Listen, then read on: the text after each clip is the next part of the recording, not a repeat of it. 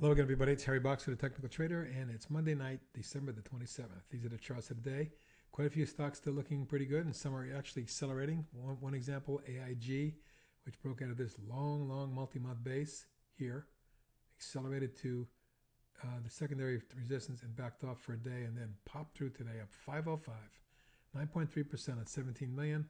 If we scroll in, you'll see that that's the among the heaviest volume we've seen this month, but certainly up there with these solid days earlier this month. Now, what it says to me is, if you look at the daily chart and go back, you'll see that the next resistance zone doesn't come in until the 80s, actually the 90s or higher. But I'm looking for a move that extends this beyond the 60 range. 61 was my short-term target. We reached that today. Secondary target now close to 70, and the longer-term target in the 85-90 zone. AVL, Avalon Rare Metals, among the hot rare earth group, would jump 30% or $1.35 today. This recently listed stock jumped across key resistance on very heavy volume of 4.8 million shares, and it's probably headed higher. My short-term target 6 3/4, 6.5 3/4 anyway, and secondary target up around 8. BPAX, excuse me, broke out with abandon today, jumping 42 cents or 26.5% on nearly 10.5 million shares. You'll see that broke out of a base pattern that had developed over the last several months following the downtrend that occurred earlier in the year. Right now, I'm looking for a move that takes this beyond today's high 217. If that occurs, a move to 250 initially, and then 3 would be secondary target. Chelsea Therapeutics has been doing very well of late. You can see this 3-month base was broken with a price volume surge and a breakaway gap. Now we got a little bit of a rising flag going on here. Strong technicals. Looks like the stock wants to go higher.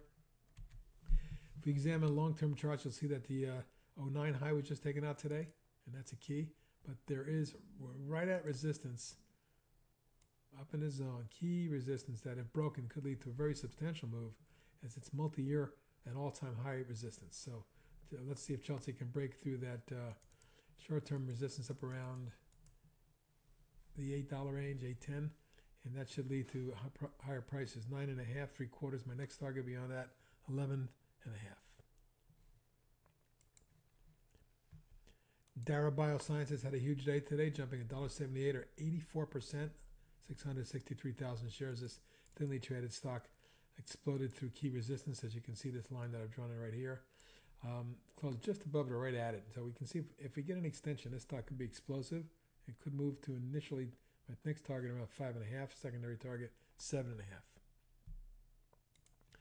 Denison, wanted to point out Denison to you because of the bull flag that it's in. Beautiful rising channel, and this flag here is very orderly. Look at the volume dissipate. Technicals flatten out. Looks like it's headed for higher levels. It's trading target 4.5. FTEK, fantastic day today, jumping from under 9 to $10, closing at the high for the day, going away on 509,000 shares. That's the second heaviest volume we've had since June, and you can see the rising channel that was very orderly is now accelerated to the upside. Short-term target about 11.5 should be reached over the next few days. Beyond that, looking for something in the mid-teens. GTI also in a very similar configuration with a rising channel, but it broke out here in November, consolidated, held support, broke out again, and now formed a beautiful wedge. And then on low volume, the pullback has occurred, so expect to see a breakout and a test up towards the 22.5, 22 3/4 level, our short-term trading target. GU, Gushan Environmental, had a big breakaway gap and price surge today, jumping $1.50 or 39%, with key overhead resistance around 6.5 going back a ways. I'm going to set that as a trading target. See if we can reach that and get through it. 8.5 will be the next target. Inimune, after this huge price breakaway gap on very positive drug news and FDA approval, etc., the stock has pulled back, formed a little bit of a wedge, has pulled to the side and formed a tight little ascending wedge that should reach the high 40s, my trading target. I'm looking for about a 10-point run in the stock once it breaks out. Watch for it. MCP, outstanding relative strength and strong movement going on here from 27 to 49 and just in the last, that's 22 points just in the last 3 weeks. And yet the stock has enough momentum for me to get this into the mid to high 50s, I think, and that's my trading target around 55, 57. Magnum Hunter, big day today after announcing an acquisition of NGAS. The stock initially pulled back and then spiked up from 624 to 750, only to back off to 721, but still up 49 cents on 4.3 million shares. Big volume today. Stock looks like it wants to go higher.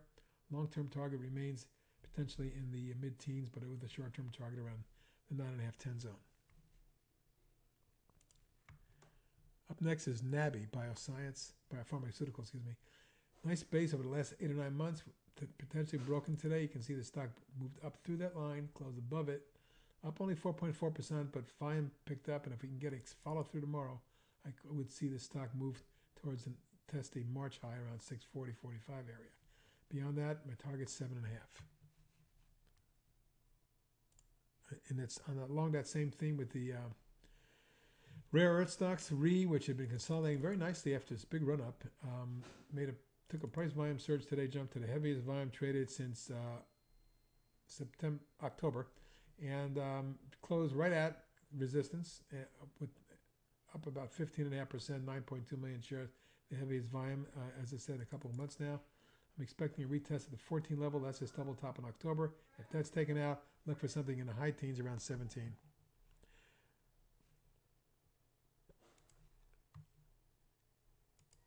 Repros Therapeutics, RPRX, 2 back-to-back big days. First closing right at initial resistance. Today testing secondary resistance around 4.5 area. Although it did back off a full point, it's still up 94 cents or 36.5%. 22 million shares traded, or just under 22 million. Heaviest volume in the company's history as far as I can see. And in any case, I'm looking for more upside. If we can get through that 4.5 level, watch that one, because there is where it gets explosive and can run up into the high single digits at some point. Another rare earth company that's been doing well of late, China Shenzhou. After this beautiful pop in October and 2-month or 6-week coil, it broke out again in December, backed off resistance and formed a nice flag, and today popping 42 cents or 10%. As volume increases in technical surge, I got a feeling this stock is headed higher. I'm looking for around 6.5, 3/4, my next trading target on China's Shenzhou. Sigma is doing very well, and it continues to act like it wants to go higher. Platforming in here today, reversing from 13.57 to over 14, closing right there, up on the day, and maybe headed for my initial trading target around 15, 3/4. Secondary target 17.5. I believe we get to both of those. Salix, SLXP, acting very well, particularly the last 6 weeks. The stock has moved from 35 to 48, but more importantly, up another $1.17 to new all-time highs today. The way this looks, I have a targeted number around the low to mid 50s for Salix, SLXP. Swire, big price volume surge up $1.38 today on 532,000 shares, the second heaviest volume in about 6-7 weeks. Only negative is it's at the top of the short-term channel. If it does not penetrate, we could see a pullback retest, but if it does accelerate, my short-term trading target, as we designated today as a swing trade, is 17. And lastly today is Zixi, ZIXI, which popped 26 cents or 6%. More importantly, it may have come out of this 2.5-week coil. There is some resistance around 4.5, but my next trading target is 5 and then 6. So that's my levels for Zixi, and that's about it for tonight. Have a good evening.